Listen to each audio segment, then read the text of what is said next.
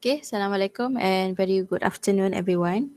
So let's begin our class with Ummul Kitab Al-Fatihah.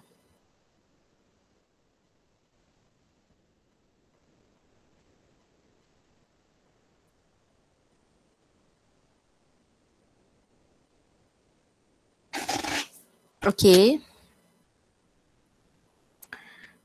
so can you see my slide? Yes. Yes, Miss. Okay.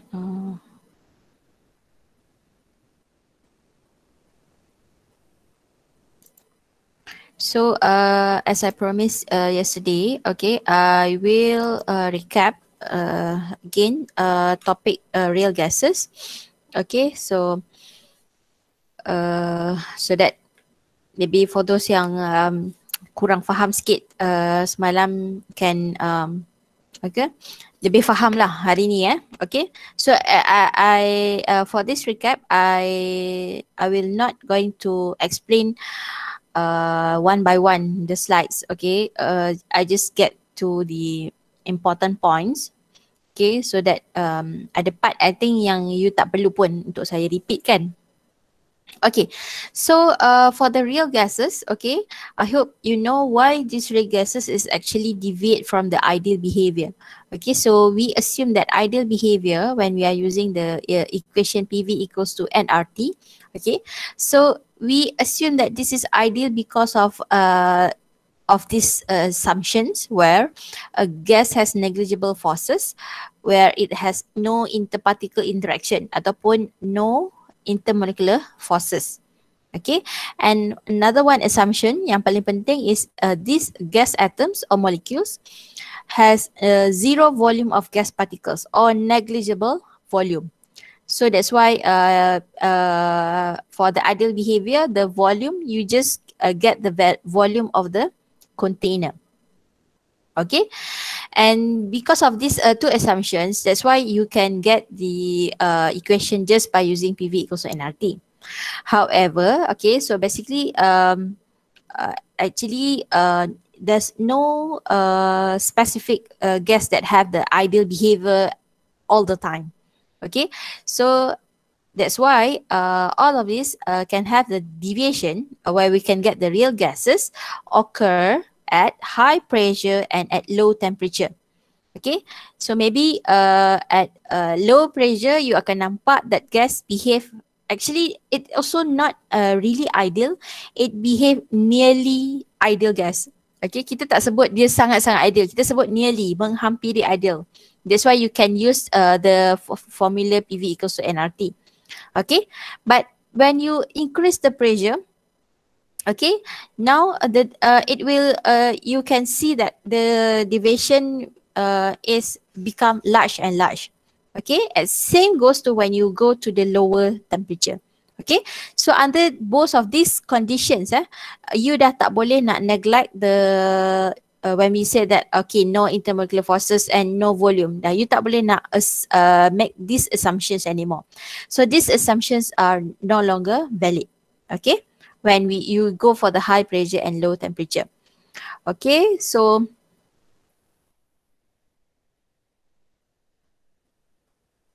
okay, so when you go to the real gases, now the equation of course will have some correction.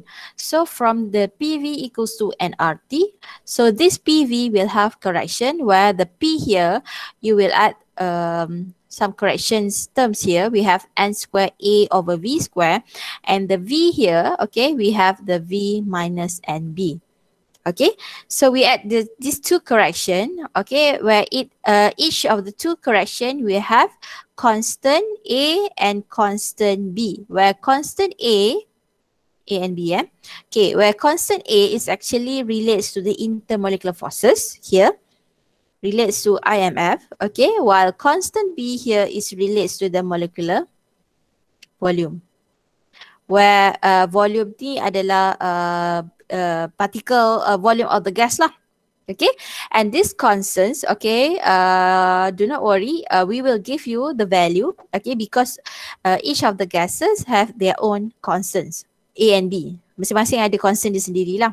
Okay, so let's say lah, if you got the calculation, okay, benda ni yang you dah buat before this, yesterday, for the, I think checkpoint, soalan checkpoint. For example, they ask to calculate the pressure, okay, but here by using the ideal gas equation and also use the van der Waals equation. Okay, so dua-dua akan bagi jawapan yang berbeza. You will have two different answers. Why? Because of formula pun dah tak sama. This one is PV equals to nRT. The van der Waals is P plus AN square over V square. Okay, darab dengan V minus NB equals to nRT.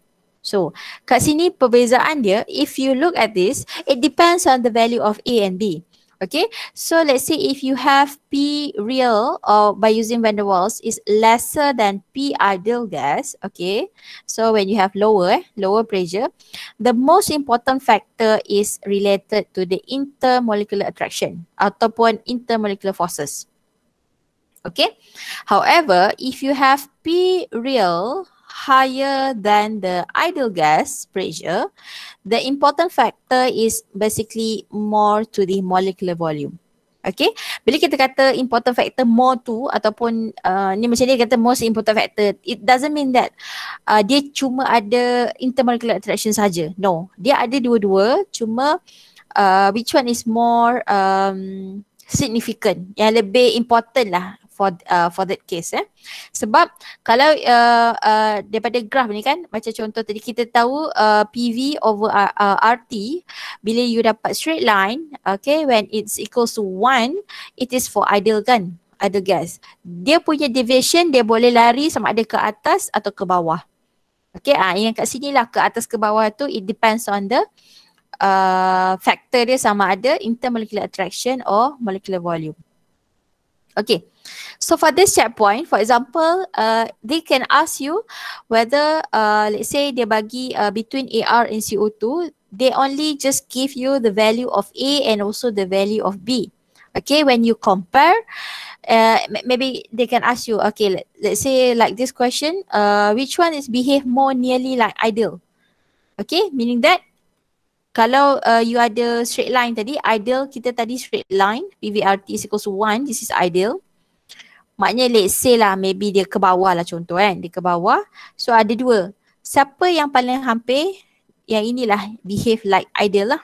Okay, kan? Siapa yang lagi jauh deviation dia, dia lagi banyak correction nak kena buat. So here you can just by simply looking at the value of the constant, but kita tahu constant A and B is actually, we call it as correction factor ataupun correction punya constant lah. Okay, so meaning that the higher the value of the correction factor, meaning that lagi jauh lah dia daripada ideal gas. Maksudnya lagi banyak correction yang dia kena buat to get to this ideal behavior. So bila dia kata nearly like ideal, of course you can choose the lowest value of A and B. Okay, so ni tadilah the smaller the correction. Okay, so now I will explain in details for this part. Saya rasa yang ni yang ramai student ada problem sikit nak faham. Okay, so for the real gas, dia banyak melibatkan dia biasanya dua. Apa maksud dua kat sini? Masa bila wujudnya real gas ni? Masa bila dia deviate from, when does this real gas deviate from the ideal behavior? When you encounter with two conditions. Tadi saya baru mention kan, which is high pressure and also low temperature. Kan, ada dua benda. And daripada dua benda ni, apa yang dia correct kan? Apa yang dia buat correction? Dia buat correction for pressure and volume. Dua benda juga, betul tak? Dia buat correction for P and V. Kan tadi PV equals to nRT, dia buat correction for both P and V. And then apa juga yang dia nak correct actually for P and V? Dia correct for intermolecular forces and also molecular volume. Okay? Dua benda kat situ lah. Okay. So, first we go for the effect of intermolecular attraction. Let's say we go, kita tahu dia when it goes for P, Okay, higher P and also lower temperature kan. So for higher P lah, kita pergi yang ni dulu. Okay, kita tengok pula higher P dan kita tengok pula efek yang pertama, intermolecular attraction. Okay, so for the first part here, you tengok point number 1. At normal pressure, point number 1 At normal pressures, the free volume between the gas molecules are so large. Free volume yang mana? Yang kosong ni lah. Yang putih ni. Sangat besar, so large that the attraction between molecules are negligible. Sebabkan jarak ni sangat jauh, okay, sangat jauh. So sampai kita boleh abaikan attraction tu. Okay, so that's why the gas behave nearly ideally. Dia tak ada nak ada attraction kat situ lah. That's why based on assumption, ideal gas sebelum ni kan, even dia berjumpa pun, the collision tu adalah elastic. Dia akan bounce balik. Okay, itu based on KMT you dah belajar sebelum ni. Okay, so ini at normal pressure kan. As you give the higher pressure, so higher pressure here means the external pressure. Dia macam piston kan. So dalam satu bekas tu asalnya okay, piston tu okay sampai situ je. So you biar, so normal pressure. So you tekan lagi, okay, so when you have the external pressure tu, you tambah lagi, so you get higher pressure, so P increase What will happen to this volume? Volume will decrease, right? So according to the Boyle's law, P increase, so volume kat dalam tu akan decrease. So kita sebenarnya tak nak tengok sangat based on volume, kita nak tengok intermolecular attraction ya. Bila dia decrease, you nampak tak kat sini, now all the particles are close enough. Dia dah jadi rapat. So the free volume ni dah jadi kurang. Kan? Free volume dah kurang and the particles are close enough to interact. So now dia dah boleh ada interaction. Dia dah dekat. Okay. So kat sini point number 2. Higher pressure, external, intermolecular distance decreases. Jarak dah makin berkurang. So that's why molecules tend to attract one another. Dia akan try to ada attraction kat situ. So bila kita zoom in kat sini, okay. So as nearby molecules attract those approaching the container wall. So kita, kalau you ingat balik KMT benda ni relate balik dengan KMT you belajar, kinetic molecular theory. Yang memberikan pressure dekat dalam tu adalah the one that particles yang melanggar wall of the container kan. Dia langgar adalah pressure kat situ kan. Okay.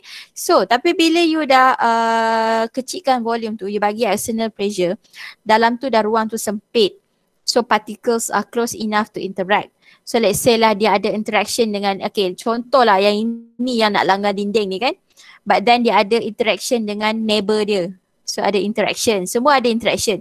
So bila ada interaction, dia akan lower the force of collision with the wall of container untuk yang ini. Because of what? Dia dah melekat kan. So dia jadi agak berat. So dia akan reduce lah kalau ikut point number 3 here. This will reduces their force of impact on the walls. Thus, the results in decreased gas pressure.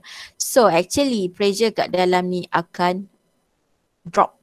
Dia menurun. Daripada yang mana? Daripada yang kita assume kalau you guna PV NRT.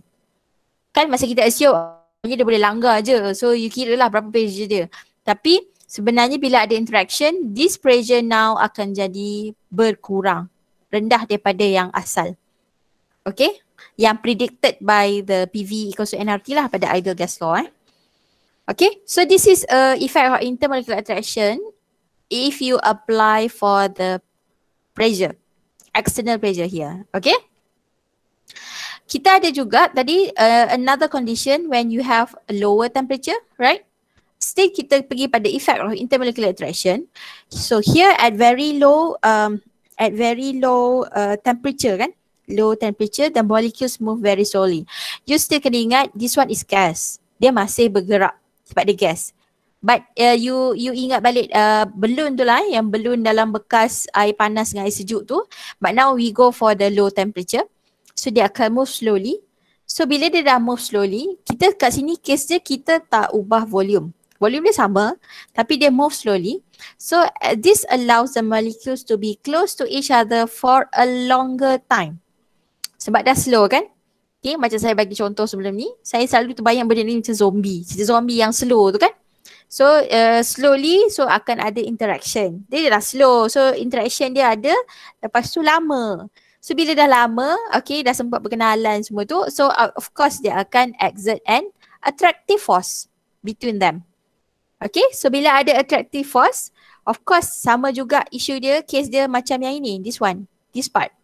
Bila ada attractive force, so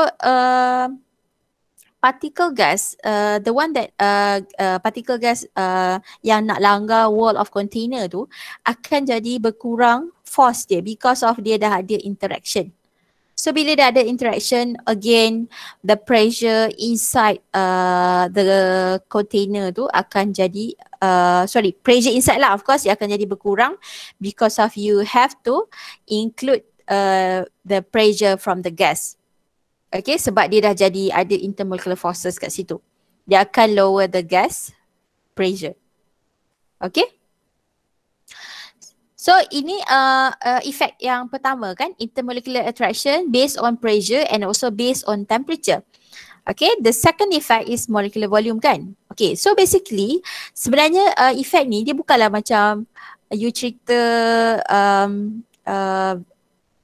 berasingan. Okay, so molecular volume and also intermolecular attraction ni sebenarnya dia berkait. Okay, kita cerita dalam benda yang sama, bekas yang sama, tapi a way kita cerita, okay, intermolecular forces macam mana, molecular volume macam mana. Sebenarnya dia berkait.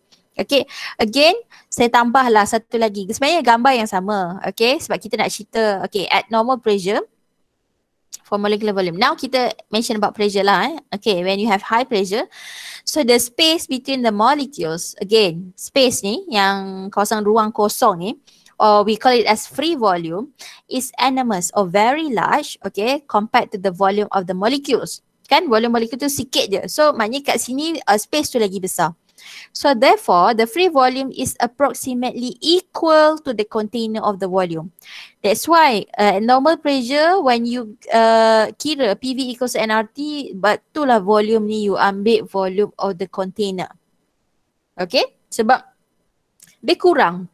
You macam boleh abaikan je lah yang pressure of the gas. Ambil keseluruhan saja. Okay. So, however, as the applied pressure increases, applied pressure ni pun samalah. This is the external pressure. Okay. Increase. Okay. So, now the free volume decreases. Sebab kita dah compresskan dia. So, free volume kat dalam tu dah berkurang. And now, the molecular volume, which is the volume of the particles, makes up a greater proportion of the container volume. So maksudnya kat situ molecular volume, gas particles tu dia dah jadi significant. You dah nampak dah kat situ volume dia. You tak boleh nak abaikan dah. Sebelum ni sebab volume dia kecil. Sebab volume, free volume tu lagi besar. Now volume dia dah obvious. Sebab volume of the gas tak berubah kan. Yang berubah now is free volume dia yang jadi sikit. Okay. So because of that, okay, effect of molecular volume ni now is very significant, and now you dah tak boleh nak neglect the volume of the particles. Okay, so basically similar as you go for the temperature. Temperature maybe you sama juga you explain on this, move very slowly. Okay, so gambar dia, okay, contoh lah, dia move very slowly. Okay, contoh dia dah melekat. So volume ni dia asalkan dia satu-satu jauh-jauh. Tapi bila dia melekat, you boleh nampak dia dalam satu group of gases. Sebab dia dah melekat kan. So dia dah ada attraction kat situ. So that's why the molecular volume pun dah jadi significant. You dah tak boleh abaikan nak neglect je that volume of particles. Okay. Sebab explanation tu tak ada dekat dalam slide ni. Tapi macam tu lah lebih kurang explanation dia. Okay. So I hope you boleh faham lah kenapa dia deviate daripada ideal behavior, and apa condition dia, and apa effect dia sebenarnya, apa yang berlaku kat situ. Okay, so ni yang tadi saya tunjuk ada satu yang graph tu, where you have P real lower than P ideal or P real higher than P ideal when you compare calculation between ideal gas and van der Waals. Of course jawapan dia takkan sama by using, for example here, By using ideal gas, you dapat this pressure, but by using van der Waals, you dapat lower. So here kita buat conclusion here, real is lower than ideal kan. So apa yang signifikan kat sini? Yang signifikan adalah intermolecular forces. Okay. So habis lah pasal real gas.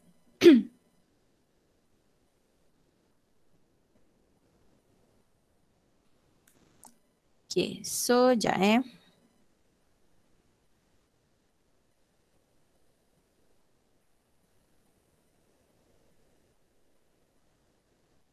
So kita akan masuk pada liquid pula. Okay, basically liquid ni adalah the last subtopic.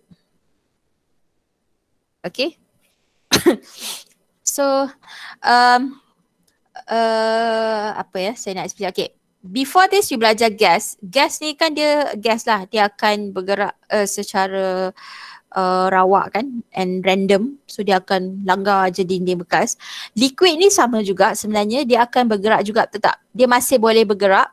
Dia tak macam solid. Solid dia akan very pack, orderly pack dekat dalam tempat dia. But liquid dia masih boleh bergerak, tapi dia tak as free as gas lah. Okay. So saya mention about bergerak-bergerak ni sebab apa? Sebab kita akan also calculate on the vapor pressure. Okay, saya akan explain later lah. Okay, ada juga kita nak tengok this pergerakan. And this topic of liquid, basically kalau ikutkan more on calculation.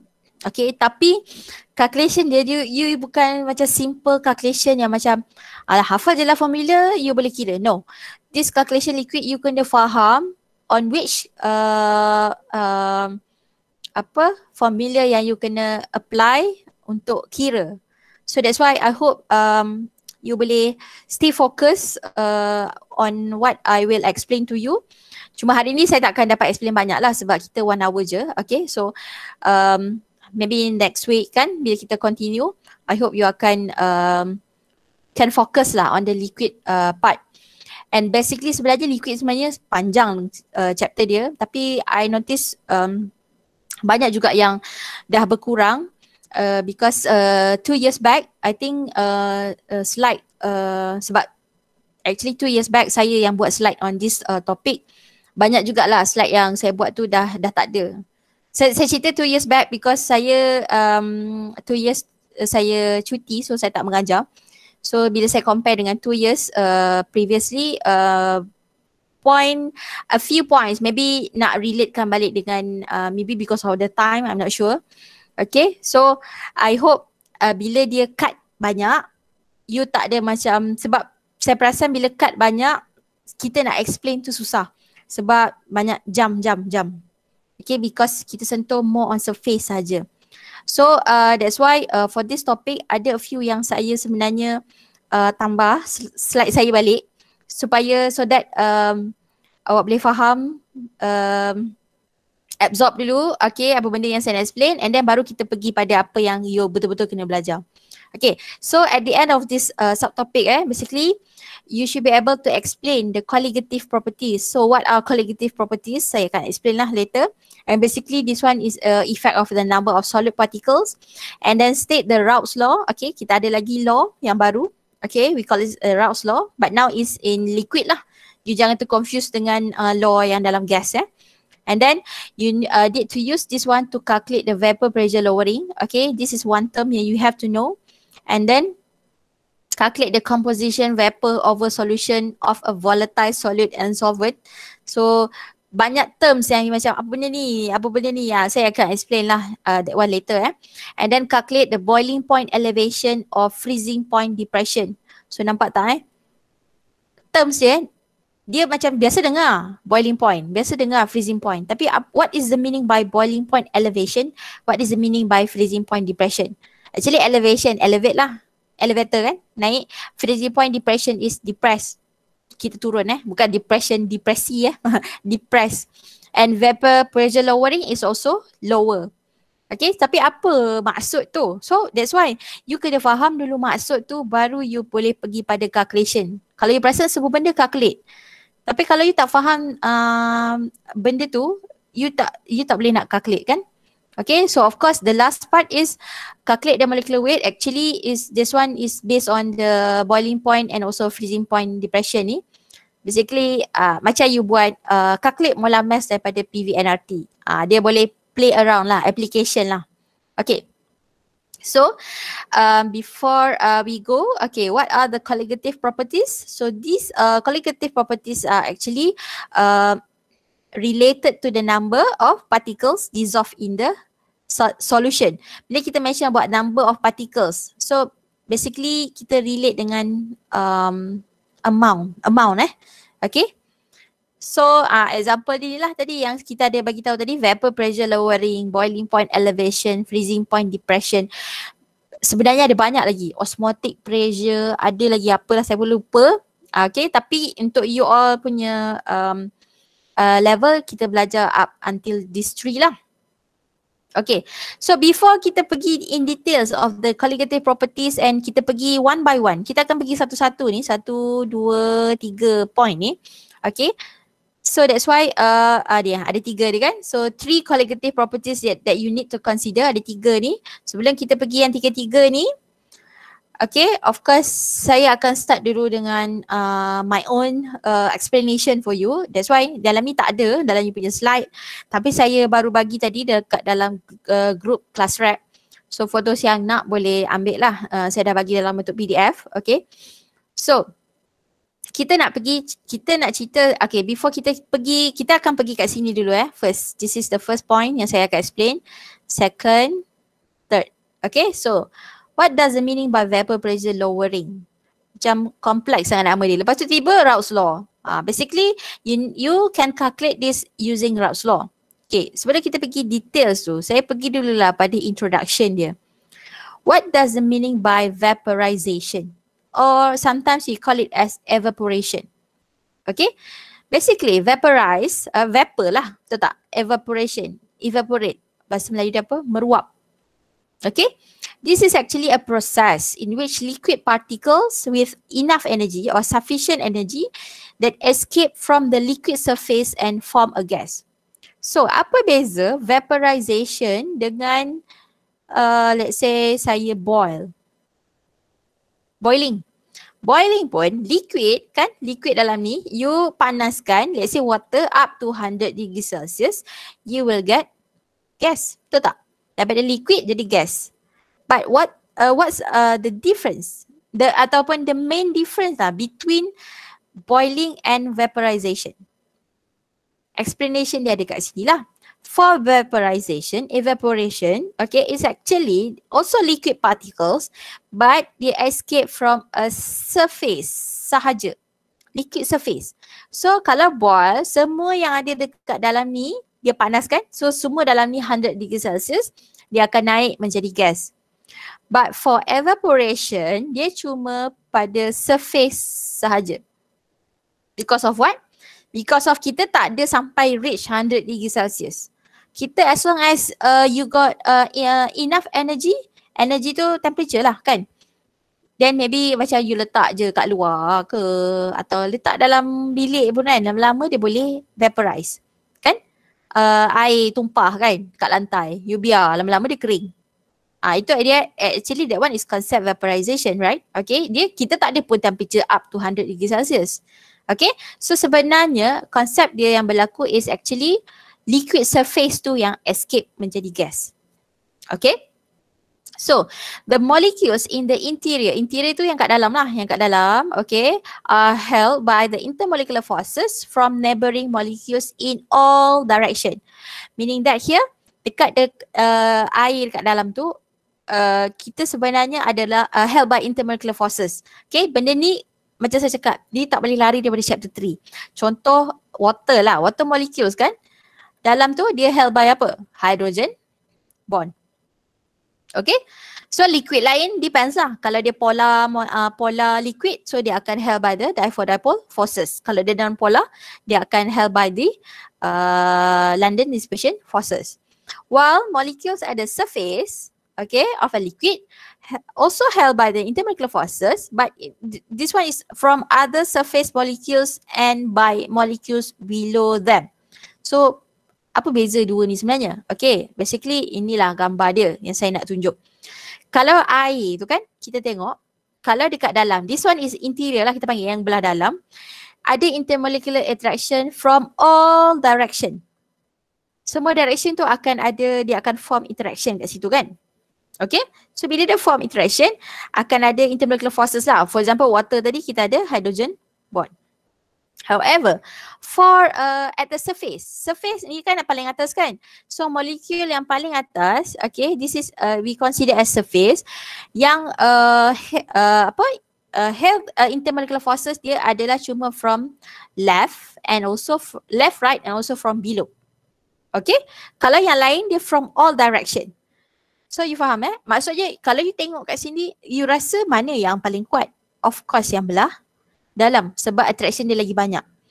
Okay, so that's why this one, as long as you get enough energy, okay, energy tu cukup, okay, enough, so dia boleh putuskan all of this attraction and dia akan naik ke atas menjadi gas. Okay, of course yang ini akan naik dulu sebab dia paling atas. Bila atas ni dah habis, second layer akan pergi and then third layer. Of course yang kat dalam ni dia tak akan naik. Sebab tu kalau you just air apa yang you biar kat lantai tu, dia kering tu akan ambil masa. Kan as you compare dengan you boil, you maintain the temperature as 100 degrees Celsius. Kalau itu semua yang bawah-bawah ni pun akan naik kat atas jadi gas. Okay? So that's why dia kata kat sini, the molecules at the surface experience less attractive forces than those in the interior. Okay, that's why dia lagi mudah untuk menjadi gas. Okay, so molecules in a liquid are constantly moving and colliding with one another. Remember, this is liquid.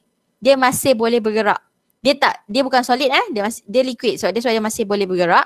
So when the surface molecules gain sufficient energy to overcome the intermolecular forces, so tadi saya mention tadi, kalau enough energy cukup untuk dia putuskan kan. So dia nak putuskan ni. Kalau dia cukup energy, dia nak putuskan. Okay. So vaporization, or we call it as evaporation, will occur.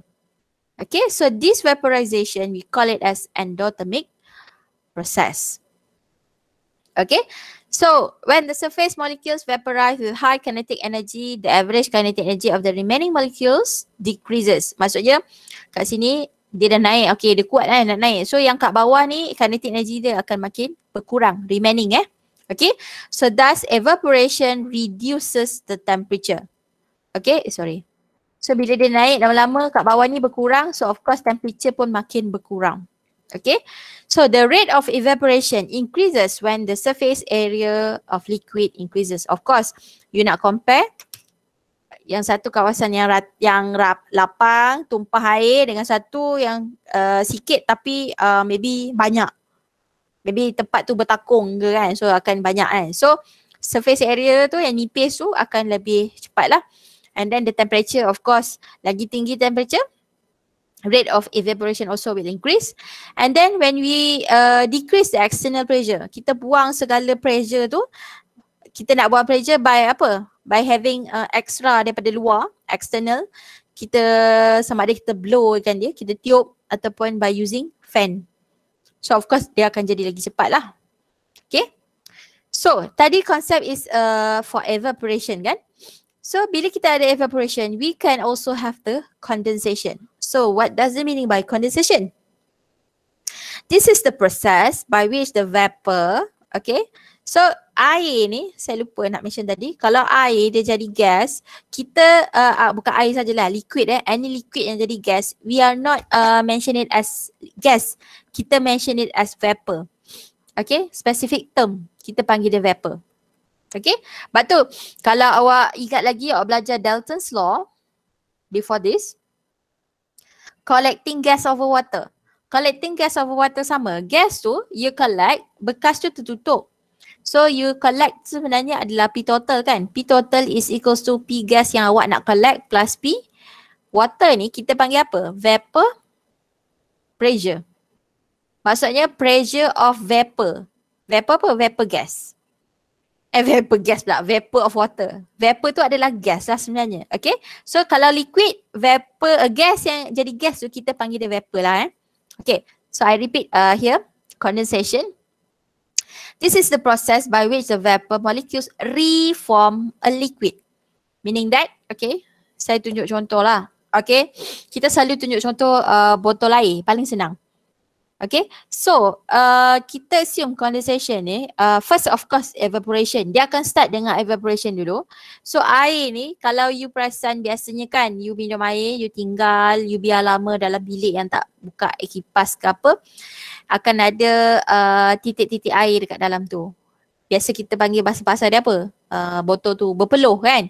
Okay, so that one is actually the process of condensation, right? Bila first air daripada surface tu tadi dia naik ke atas, dia evaporate, dia menjadi vapor, gas. Okay, so that vapor lama-lama dia boleh patah balik menjadi air, reform as a liquid. Okay, so macam mana sebenarnya dia berlaku? So as the surrounding temperature decreases, okay, bila kat luar kan makin lama dia makin temperature makin menurun kan. So the vapor molecules which asalnya dia move with high speed begin to reduce their speed. Okay, start to jadi slow. Asalnya okay dia naik jadi gas, tapi lama-lama menyebabkan temperature surrounding dia decrease. Dalam masa yang sama speed tu akan reduce.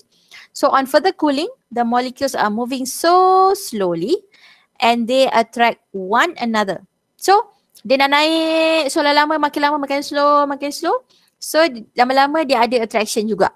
Intermolecular forces kan, they attract one another, gas tu, and begin to condense. So they attract, water, attract dengan water, lama-lama ada attraction. So they begins to form liquid. So dia nak liquefy balik lah, dia jadi liquid. Okay, so this condensation basically is the reverse of vaporization. And this is an exothermic process. Dia terbalik lah daripada vaporization tadi Okay, so I hope you clear with the condensation and vaporization.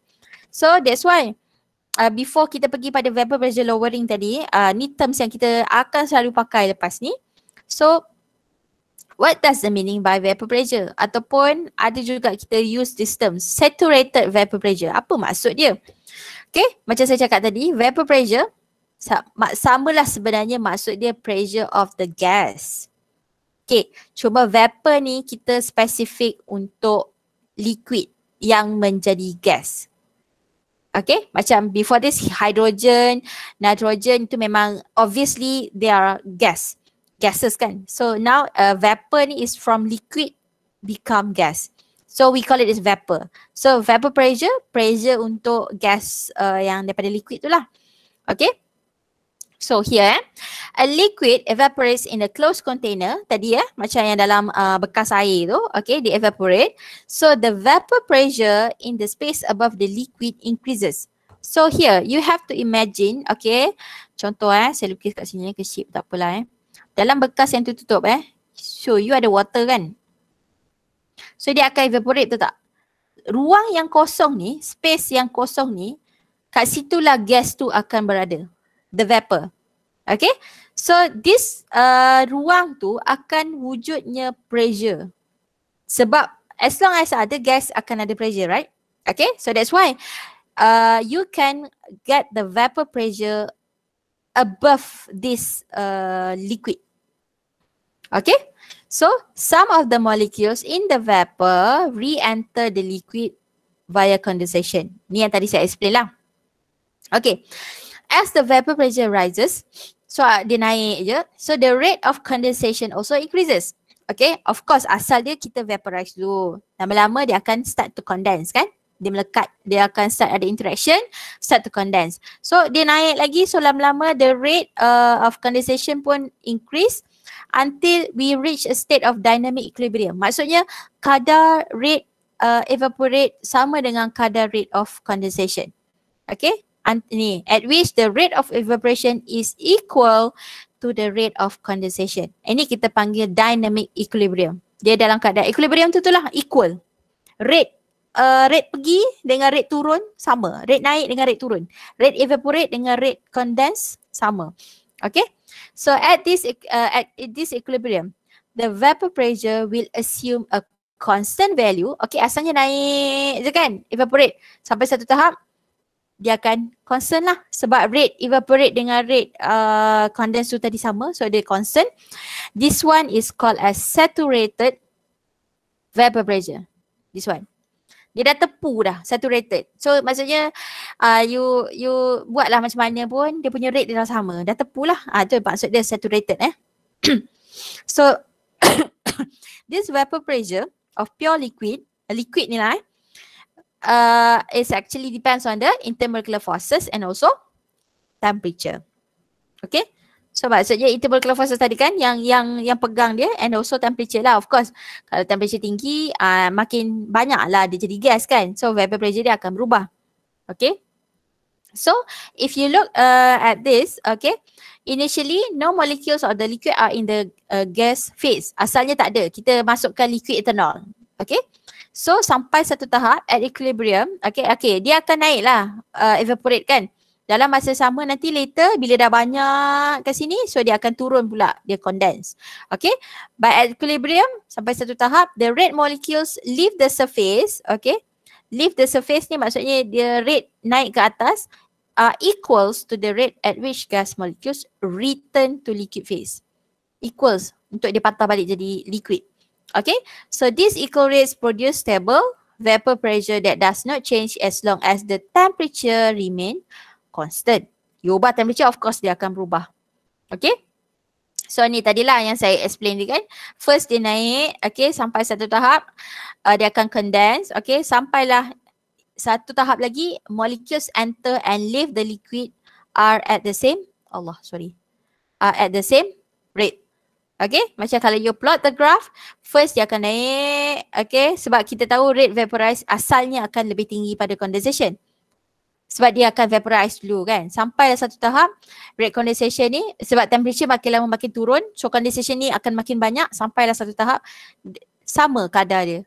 So rate tu kadar kan, so kadar dia sama, so dia akan dapat straight line. So dia dapat straight line, rate vaporization is equals to rate condensation. Dia achieve equilibrium lah. Okay. So far okay tak? Clear tak? Ni just intro je. Sebab benda ni memang tak ada dalam set you. Intro sebab saya nak lepas ni bila saya mention vapor pressure, awak faham. Oh, vapor pressure tu maksudnya apa? Pressure of the gas tapi yang datang daripada liquid. Okay.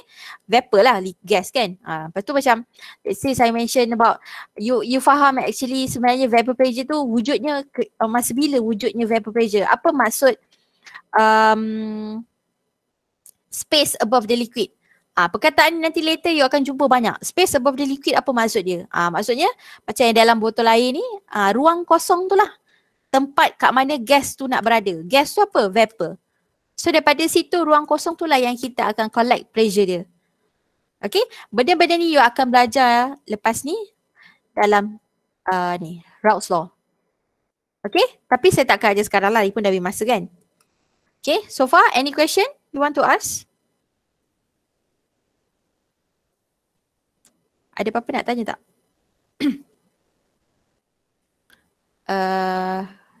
Saya tak ada lah I hope sebab benda tu introduction je, and then I think you dah familiar sebenarnya vaporization and condensation. It's just that benda tu you nak relatekan dengan in a scientific way, how to explain kan, and then how to relate with the vapor pressure. Okay, so I hope class rep dah bagilah, dah distribute the notes, sebab saya baru bagi tadi pun. Okay, so kalau tak ada apa, with that I end our session today with tasbih kafarah and suratul ans.